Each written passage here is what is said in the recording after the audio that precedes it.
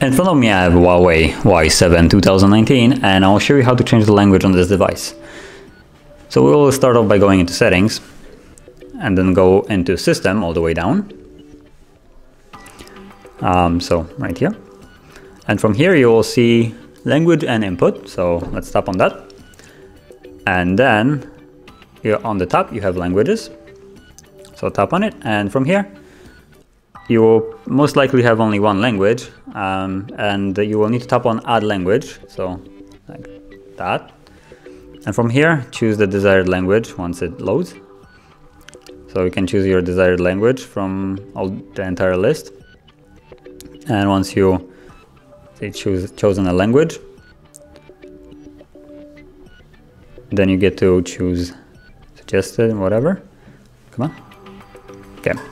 And now you have the language that you have added. And what you need to do now is just grab it from this little thing on the top and drag it all the way to the top. And as you can see in a... Oh, now, as you can see, it has changed the language.